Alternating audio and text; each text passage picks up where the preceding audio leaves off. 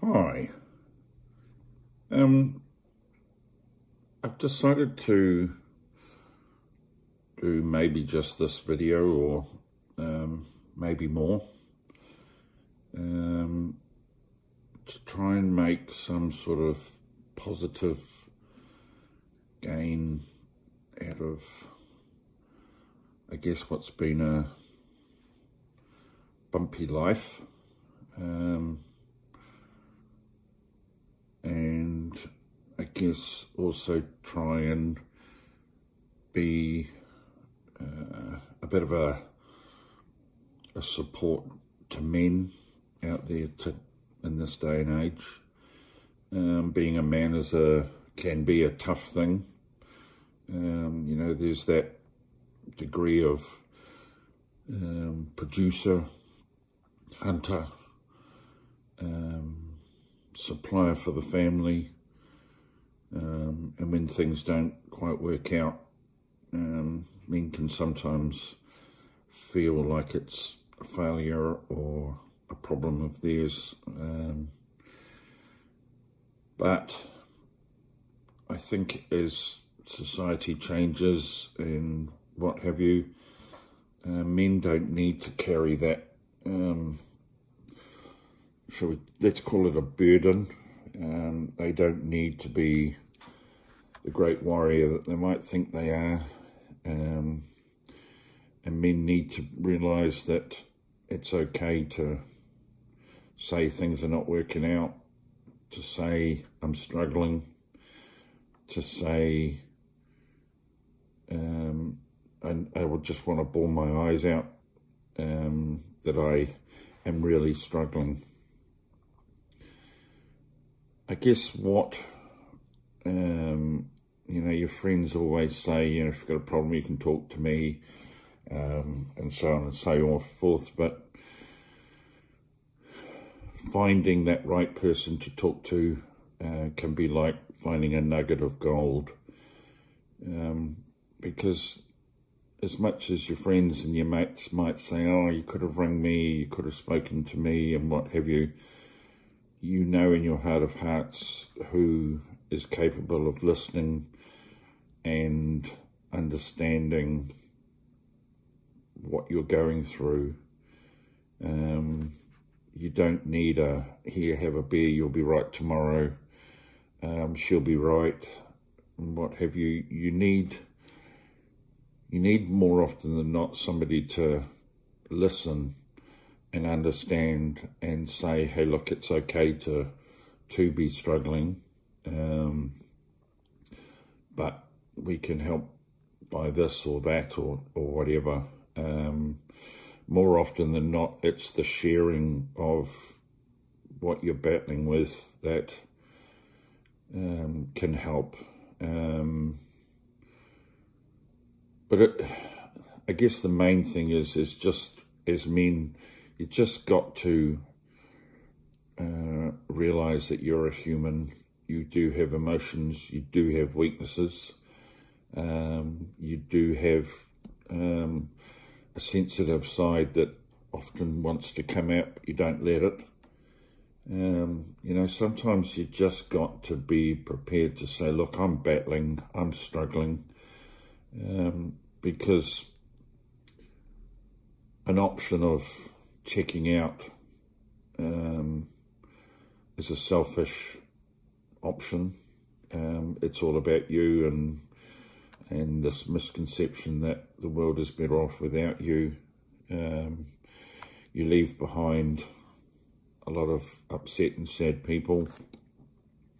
I know this from experience, losing Sean, my son, who decided that his life issues were just too big and he needed to leave. Low self-esteem, but in comparison to what an adult goes through, then it's probably the equivalent of a day's stress.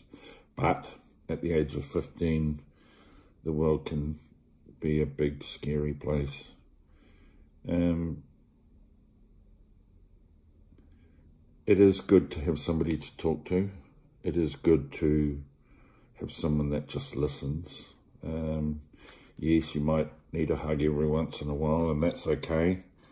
But men, it's okay to cry. It's often the letting out of that emotion that helps or starts the healing. Just realizing that you're struggling. You're realizing that things are getting on top of you, and you've got to share it, right? You've got to talk. You've got to acknowledge to yourself first that there is a problem, and then acknowledge to somebody that, hey, I'm battling. You don't necessarily have to tell your story. If you've got that right person, you can just say, hey, I'm struggling. And often that, to the right person, that's enough to just be there to listen, be there to just be a shoulder. You don't necessarily need that person to suddenly come out with a list of what will make it right or anything. It's just sharing and just having somebody there that can share that burden, or at least understand and acknowledge that what you're feeling is human. And the fact that taking that first step to share is a huge step, magnificent step towards healing. When you bottle it up, it just gets bigger and heavier and will overload you over time. You know, I've been in situations where, you know, you question what life is about. You question, why me? You look at others and think, oh, they're doing so well. But then I think you also have to realize that other people have their own issues. They have their own problems. They may well put on a great front, and they may well, you know, have all the money and what have you, but doesn't mean they're happy, content, and everything's sweet. But back to yourself, you know, that first step is just realizing that, hey, I am battling.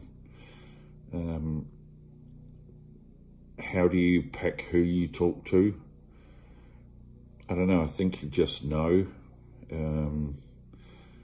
You'll know that of that person that listens, that person that isn't thinking about their answer before you finish talking, that person that maybe thinks a little bit deeper, that can also read your body language. Yes, there are counsellors out there. There's all sorts of counselling options and what have you. But I guess I've got more out of talking to others. I don't have much family other than a half brother and a part of a half sister, and a lovely stepdaughter. But you know, they have their lives. They've got their issues, they've got their things that they have to deal with. But it's nice to know they're there, and if needed, you know, a chat can be had and they will listen, which is great. So, yeah, if I can make a positive start for somebody, you know, just to realise that you are fragile, you aren't the concrete pillar that you think you are. You will have times when things get on top of you. You will have times when, you know, you think silly things. But if you've got family around you, you've got friends, mates, they need you around. So, yeah, share your issues. Show your sensitive side.